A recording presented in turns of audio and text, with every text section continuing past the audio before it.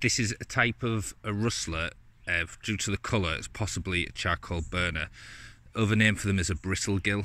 As you can see, if you just rub your finger across the gills like that, they all break. So that's a really good identifying marker of a rustler if the gills break like that. Now, I don't know exactly which type this is, so now I've broken the gills, I'm going to smash it up and spread those spores, but that means more will be around here now.